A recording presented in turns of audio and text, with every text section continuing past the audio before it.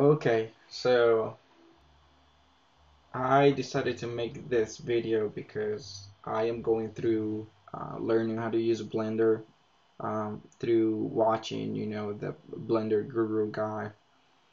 Um, there was a video where a lot of people were getting stuck on one of the uh, proportional editing. That's the section where people were getting stuck on. The title of the video I'm watching is Blender 3.0 Beginner Object Editing Tutorial Donut Part 2. So this is on the, let's say for example, we would start with the minute 15 in the video. So pretty much what's happening here is, people are getting stuck because when they press G, the donut moves. And they say, okay, I'm pressing G, and the guy's telling me to do scroll up and down, but that doesn't really do anything. So here's what I'm gonna tell you. I'm gonna click on the icon again, so you know I'm not moving it anymore. When you press G, you're gonna see scaling here. You see with the where my cursor is, sort of,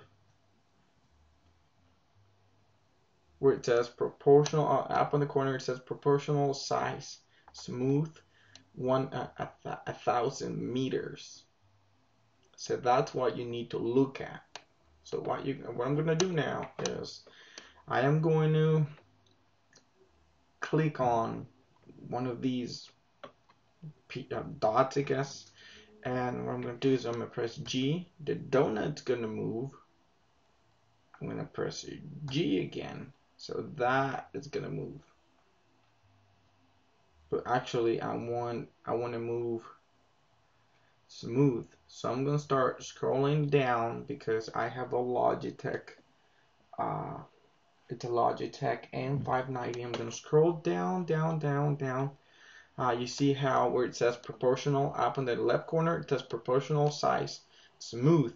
So it's gonna go. It's going down now. Even it's currently at 3.284 meters.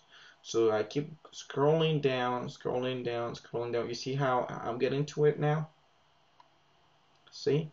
So now I can move the portion. I can make it, smoother. I can move that single portion here.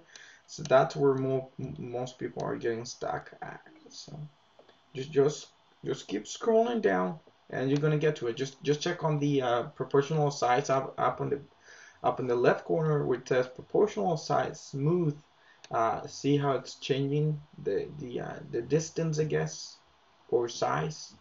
That's when you will see the and then once you do that, if you press G again, it's gonna keep it the same way, so you don't have to worry about not seeing the circle anymore. Just keep doing it. I hope this video helps you, and I'll see you in the next one.